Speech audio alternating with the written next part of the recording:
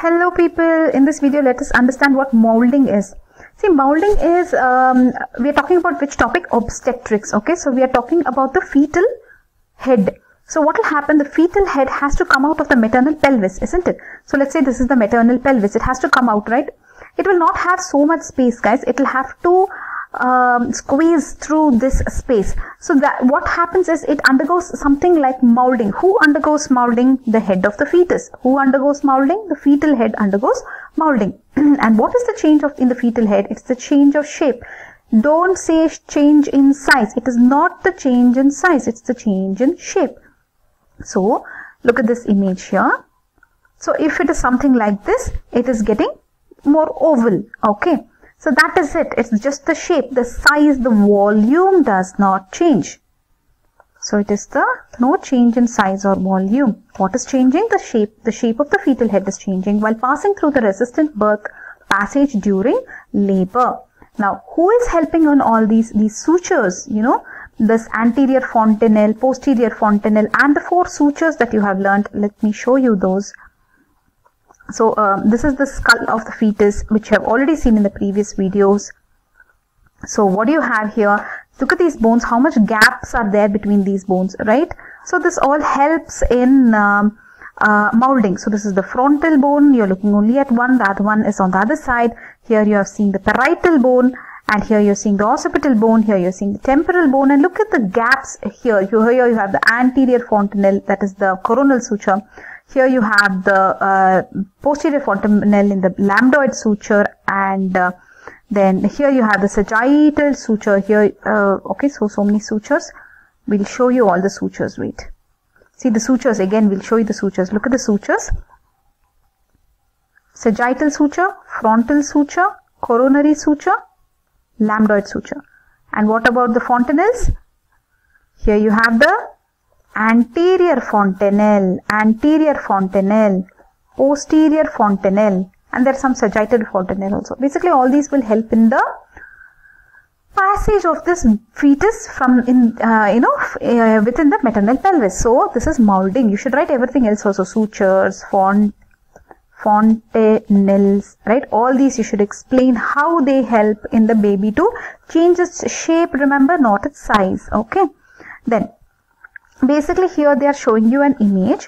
Look at this here, how the baby's head is going through. Here they are trying to show in B guys, in B this one, they are showing something called a supermolding. Supermolding. It's trying to adjust, way too much of adjusting it's trying to do, right? So what will this lead to? This can lead to hemorrhage, okay? Then let's look at this last one here. What are they saying here? Again, moulding, excessive moulding. So what is happening? It's becoming so oval, I feel. So it has become a caput. Caput is forming here. Caput. What's the full word? Caput Succedenum. Yes, Caput Succedenum. Okay, so you can see this blue thing they're showing, right? Caput Succedenum. So did you understand moulding, now supermolding, excessive moulding, so many terminologies they are telling you. So basically what happens in second stage of labor when the baby is trying to come out, because of supermolding there can be increased intracranial stress or hemorrhage. Okay, so what and all are the problems? So that can happen by supermolding. Intracranial stress can increase, hemorrhage can happen, then there can be tentorial tear can be there. Okay, this is all because of supermolding. Let's say supermolding. These are the problems with supermolding. And look at this one. In a preterm, what can happen in moulding? Because the bones are very soft, what is happening? It will allow dangerous degree of moulding. Again here, there is an excessive dangerous degree of moulding because these bones are so soft. It will lead to subdural and subarachnoid hemorrhage. In whom? In preterm infant. Okay.